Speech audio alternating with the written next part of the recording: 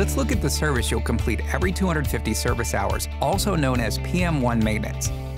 Required service varies by machine, but here's what to expect for a Cat D6 XE dozer. Before you get started though, check your operation and maintenance manual for proper safety procedures and always wear appropriate personal protective equipment. First, move your machine to a dry, level surface. Let it coast to a stop because this will help later when checking track tension. Put your machine in park, lower implements to the ground, and lock out the hydraulics. Walk around your machine to look for any leaks, rust, or other damage. For all maintenance, you can order everything you need at parts.cat.com. Enter your machine serial number to see which parts you need for your machine. This is also where you can find the self-service options for your equipment. SSOs provide detailed service instructions and recommended parts and tooling. Now, let's go through how to complete PM1 maintenance. First up, take your SOS Services engine oil sample. The sample needs to be taken while the engine is running and the compartments are at operating temperature. Open the right side engine access door and use your new SOS kit to take the sample.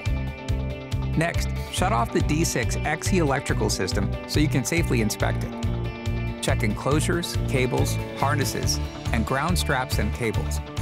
Replace missing hardware, clean off built-up debris, and make any necessary repairs. You'll check the oil level and the left side access door. Wipe around the engine oil level check before removing the dipstick. Check the level and add more if needed. Inspect the track shoes on both sides for loose bolts and other damage. Now you'll check the tension of the tracks using a string and measuring tape. Stretch the string over the grousers from the sprocket to the front idler. Measure at each of these dips you see in the track. Average the two measurements and check that value against your OMM. If the track is too tight, release grease through the relief valve. If the track is too loose, add multi-purpose grease to the adjustment valve. To check final drive oil levels, move your machine so that the oil level mark is horizontal. Remove the magnetic plug and wipe off any built-up deposits. Note that it can be normal to see some metal shavings on the plug, but always refer to your SOS Services results to determine if there are wear issues. The level should be at the bottom of the filler plug opening, so add more if it's low. Repeat those steps, repositioning the machine as needed on the other final drive. Next, check pivot shaft oil on both sides of the track.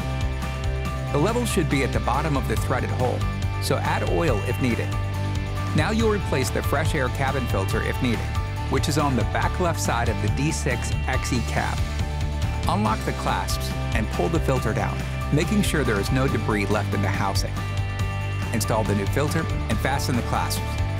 In the right side engine access compartment, inspect the serpentine belt and replace it if it's damaged. Up here, check the ROPS FOPS bolts to make sure they're secure, and look for any signs of visual damage. If your machine is equipped with a winch, replace the oil and lubricate the roller and fair lead assembly. If you noted any damage or other issues, be sure to service your equipment and make sure all compartments, guards, and ladders are back in operating position. Turn the electrical system back on to complete your PM1 service.